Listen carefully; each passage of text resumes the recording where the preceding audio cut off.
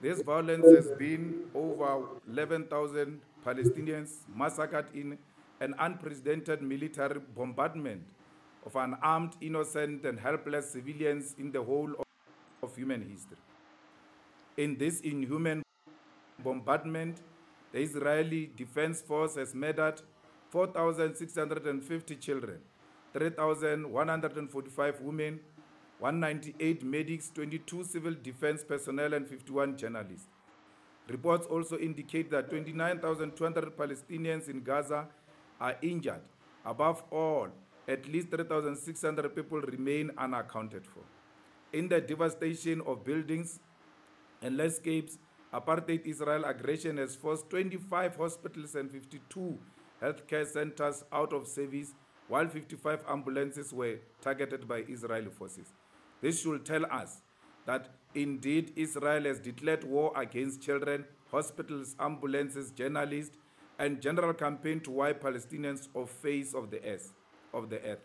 Many here will try to defend the defenseless situation in that country. But we all know that this is not defensible. However, this will be deliberate effort to blind us to the true story of Palestine, a story of over 70 of inhumanity that started with a colonial military occupation and ethnic cleansing of Palestinians by Zionist forces that established the State of Israel in 1948 as an apartheid state. A story of what Palestinians call the Nakaba, where Zionist colonial forces backed by British and USA governments expelled at least 750,000 Palestinians from their homes, lands, and captured 78% of historic Palestine. Here is where the remaining 22% was divided into what we now call the occupied West Bank and the besieged Gaza Strip. Since then, even the 22% was never allowed any form of self-determination. Palestinians have lived under Israeli military occupation without basic human rights, such as the rights to life, the right to equality, the right to a fair trial, the right to protest, the freedom of speech, the freedom of movement, the freedom of assembly or media freedom. This has been going on not since October 2023, but since 1948, and that is 75 years of hell, mass murder, ethnic cleansing, and brutal humiliation. We must remember that over 12,000 Palestinians, children, have been detained since the year 2000 alone. Of these, over 700 children who are unaccounted for in Israel. In addition, Israel has over 7,000 political prisoners, 200 of which again are children. It is reported by Israel itself that on average 204 Palestinian children have been held in custody every month since 2012. The world is aware of all these facts. Israel does not see Palestinian children. It hates them the same way the apartheid regime hated children like Tsizi Mashinini, Hector Peterson, and many who were murdered in Soweto in 1976 and beyond. The world is aware that Israel constructed a wall and fence that separated Palestinian towns and villages from Israel settlements, which designated only the occupied West and Gaza. In Gaza, for over 50 years, this has been caused a population of 2 million people living on top of each other, the most densely populated area on earth.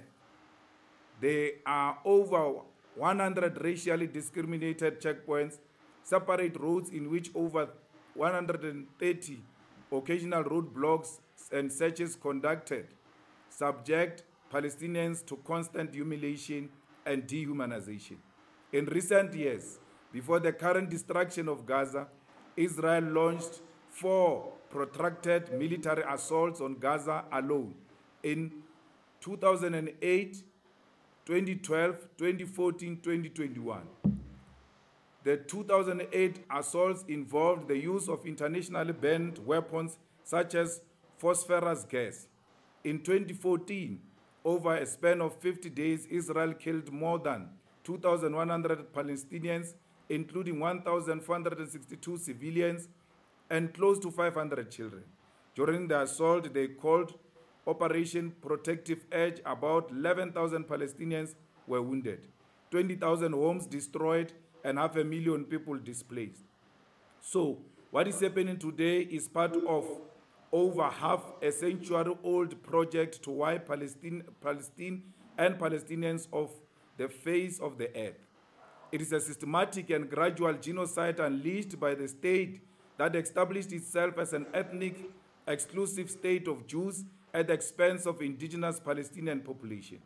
We must therefore reject the idea that because Israel calls itself a Jewish state, opposing its brutal apartheid system is anti-Semitic.